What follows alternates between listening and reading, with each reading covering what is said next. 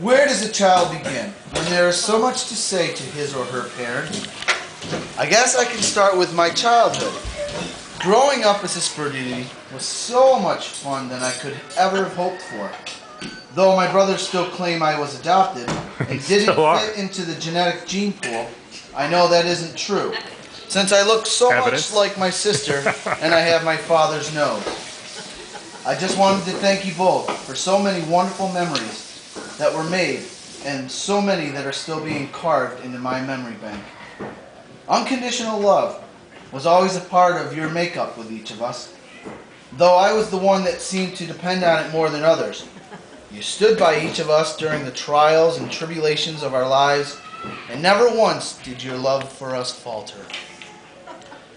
Though my early childhood was filled with Barbie dolls and trying to catch a rabbit in the back fields with a string and corn crate, my teen years presented quite a challenge for you both, and a test on just how strong that unconditional love was. That's why she's adopted. Amen. Still, you stood by me and you never gave up. You made sure our holidays were exactly how they were supposed to be. Whether it was sewing our Halloween costumes so that we could win first prize at the school parade, 2 years in a row. leaving jelly beans out on the back deck for the Easter Bunny, or the reindeer hoof prints on the roof of the house at Christmas. At that time, to you, it probably seemed so insignificant, but we remember all of those things and appreciated them even more.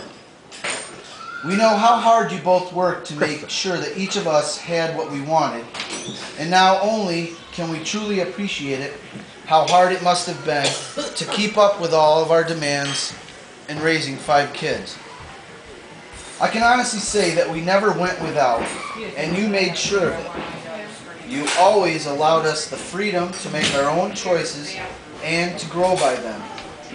You dealt with the loud parties that Carmen and I threw, and even allowed yourselves to get pissed on one night, only to calmly rise from your bed and direct the poor kid into the bathroom. You took an endless number of phone calls from the high school principal telling you that I decided to go to Onondaga Lake instead of school. And it You shows. never questioned Steve when you had to dig him out of a ditch in the middle of nowhere, and even accepted the girl he was with into our family. You calmly handled the situation when we returned from Disney World and found out that he had also thrown a huge party complete with black permanent marker all over your oven. You never grounded me for slamming the Zephyr into an embankment one night as a case of OV splits exploded in the back seat. And you still loved Brian after he decided to blind the Air One pilot with a spotlight. And you loved Chrissy for never getting into any sort of trouble at all. But I will tell you this. Chrissy brought me to a party one night with her friends from McDonald's when I was only 12. And all of them were smoking pot in front of me. Like Emily. See, she's not so innocent. Emily fell off her You loved us through heartbreak, happy times, challenging times, and times we were just simply out of control. You accepted our choices of boyfriends and girlfriends with open arms. Even the ones with hair under their armpits, when there shouldn't have been hair under their armpits. And It's just ones, nasty. That's all I gotta say. So I'm saying. and ones that punched holes in your garage door. I know what we're talking And I'm about. sure you secretly prayed to God and asked Him to make some of them go away fast. You then rejoiced when we chose the ones we were to marry, and as Dom can tell you firsthand, always made them feel right at home from day one. That was good. That was good spaghetti.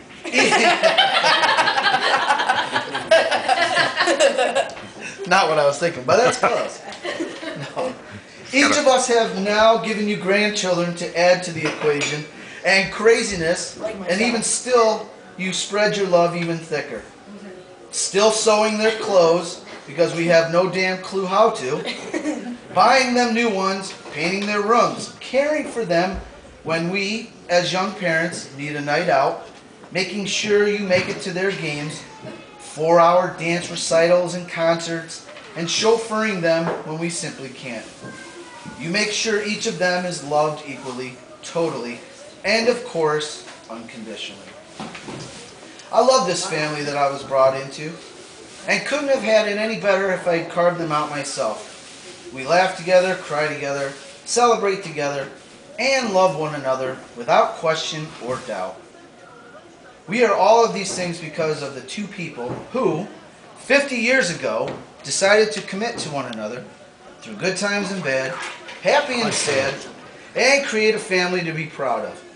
I know that when Dad screams at you, Mom, he's simply saying, Flo, damn it, I love you, and all of the wonderful things you've done that you do and continue to do. All the years you've stood by my side through sickness, strokes, heart attacks, and losing my teeth. I know I could never in a million years find another woman as beautiful and caring as you. And Mom, when you scream at Dad, I know you are simply saying, "Car, you drive me f***ing crazy." But I love you and appreciate you in so many ways, and even without your teeth. You are sexy as hell and can start a Harley with those lips.